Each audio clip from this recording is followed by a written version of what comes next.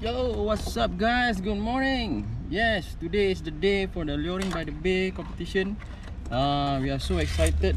I've brought all my gear, everything inside here. So we're gonna go to Kallang later. I'm waiting for Ahmad Daniel to come. He's coming by MRT. Then I'll pick him up. Then after that we go to Kallang straight away. Okay, we're gonna bring you the footage of today's highlights. What's going on in the event? A lot of things going on. So excited, so stoked. Stay tuned guys. This is brought to you by ZreetSg.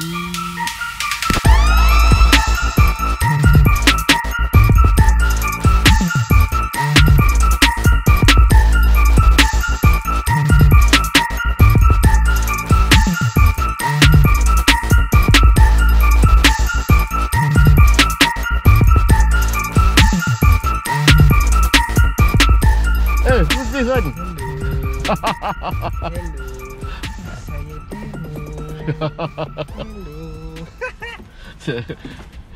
Hello. Yeah, we're going to Luring by the Bay.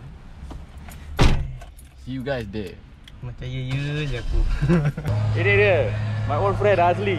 Yeah man, long time never see him already. Kau jangan percaya cakap dia main kaki beribu. Dia kekas yang macam gini all the way sampai sana. Tak tahu. Sampai betul punya.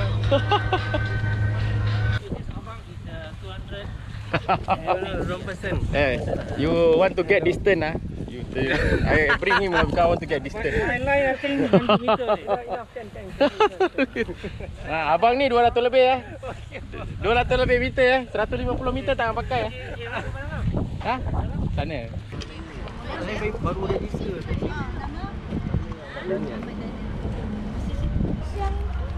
Ramli, R-A-M-L-I.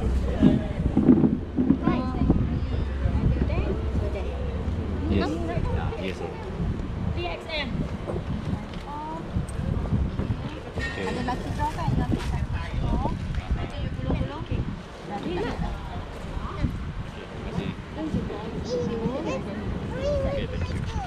Okay, terima kasih. Okay. Thank you. Thank you. Thank you.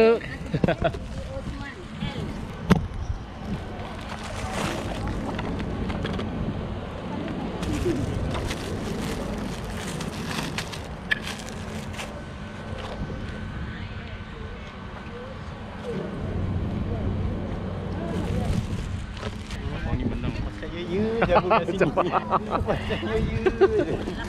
Abang ni nanti menang abang ni. Abang ni distance tau. Kan. Pendulum eh? Salah. Pakai pendulum ke? Salah tempat. Waalaikumsalam warahmatullahi wabarakatuh. Apa khabar? Ya. Sampai. Okey, Thank you so much. Okey, Thank you. Okay, we just finished the briefing for the anglers all. We are proceeding to the zones that we are designated. After that we will switch. Alright man, best of luck to all the anglers. Thailand.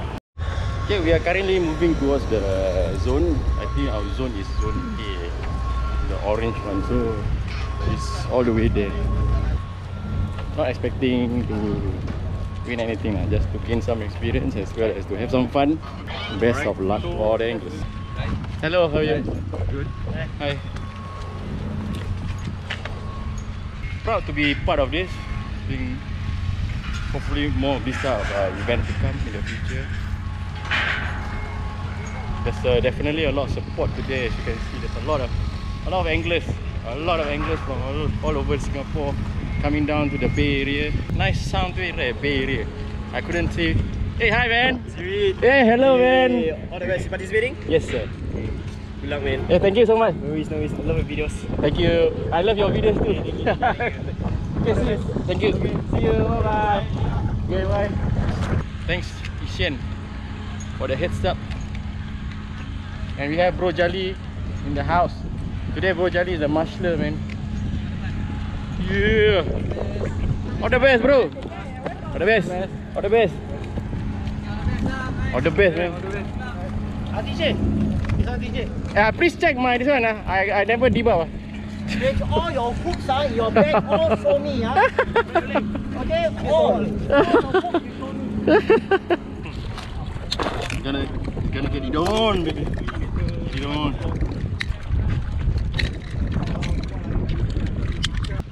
This was the most on martialer there is.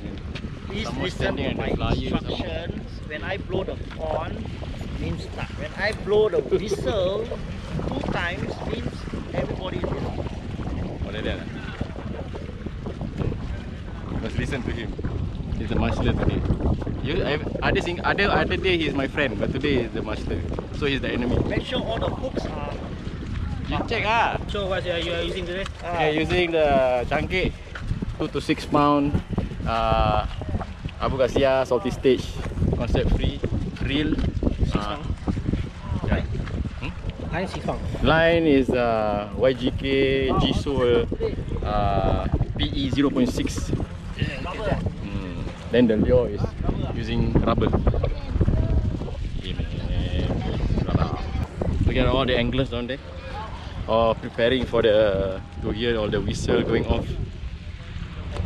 All the boats have been informed that we are having a competition down here, so they will basically stay off a certain. Only this boat never listen lah. Only this boat never listen. And you see all the foreigners down there, you wave to them. Yeah, bye bye. So this is Bro Muhaimin. Yes, finally. Yeah man. Your ZreetSg video. Yeah man, it's been a long time. He's one of the person pioneer. Subscriber. Yes. Who has bought the cap, and the first person that I meet for him to buy the cap. Long time. First batch of ZreetSg caps. Yeah. Super awesome. Always thankful for the support given. Yeah. Good luck bro, good luck. Thank you so much. Yeah. With your blessing, hopefully we'll get some. One for ZreetSg. Inshallah. But nevertheless, if we don't get anything also, it's surely going to be fun. So awesome. So many anglers, left, right, center, back, behind, all everywhere anglers. Now we're waiting for the whistle to blow or the horn to blow. Then after that we start. And as we go along, we try to bring you as much footage as we can.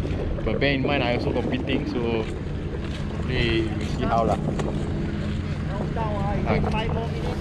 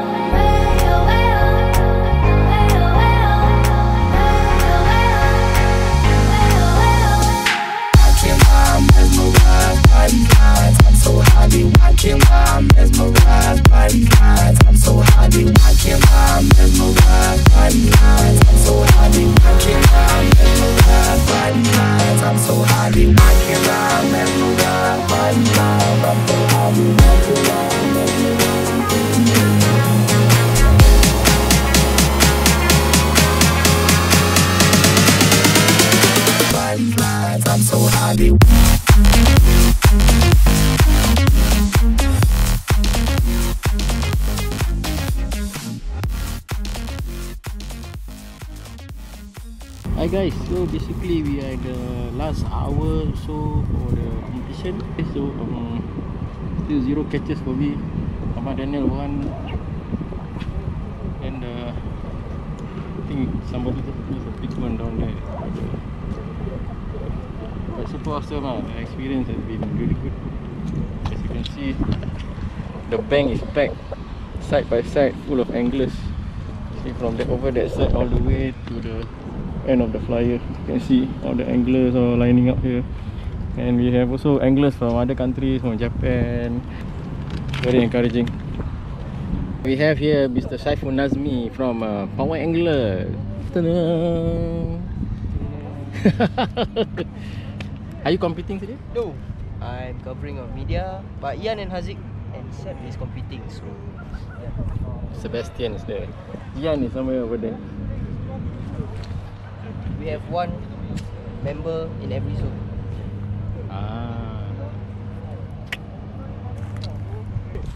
Really good event. Enjoyed myself because get to fish with so many of our fellow anglers, and as you can see from the turnout, really a lot of people supporting the event, which is good. Hopefully more such events in the future. Hi, hi, hi, good evening, Mr. Ian. Hey, Mr. Ian is competing. So how do you find the luring competition today? I brought the wrong setup. Excuses. Hashtag. What do you mean the wrong setup? Because this is not mine. This is locals. What do you see? Marshal of the year. Marshal of the year. Mr. TJ. You from Eurasian Angler. Thank you, yes. Marshal of the year, you see? It's a very tiring, yeah. Timothy the Marshal. Very strict marshal. Yes. You did a good job there. So proud of you. No try, I gotta earn for my jersey. You earned it, bro. So we are waiting for the prize giving. So all the anglers are assembled at the auditorium. And the organisers are all down there. And what I can say is a good turnout today, basically. Alright, anglers, we're going to start the event right now. Okay, so now we from the NGO Water Watch Society giving a briefing. Some exciting news that they say they may help to open up more areas for fishing, which is, I think, is good lah. I mean, you see the amount of anglers that we have. It's good that somebody can actually help to open up more areas for fishing, provided the anglers can fish more responsibly. And hopefully PUB can open up more areas for fishing. And we have Mr. Boy. Oh, hello guys. Today Lucky draw. you never participate how to lucky Oh, draw. I don't know how to lure lah. I'm waiting for you to teach me. No blah blah. I don't know how to lure. I only know how to lure. I also don't know how to lure. Saltwater get saltwater. So they just announced the winner for the first prize, Mr. Derek Ho. So I heard the fish weighs about 5 kilo, biggest fish, and he won a cash prize of $2,088 and a Shimano rod and reel. Yeah, congrats. Wow, got some more lucky draw. Stay tuned. Okay guys, we've come to the end of the luring by the bay. I know it's dark. Later I go to somewhere a bit lighted up. We do the closing. Blah, blah, blah. Yeah. Thank you, Mr. Bai, on the lights. Okay. And I'll see you on the other side.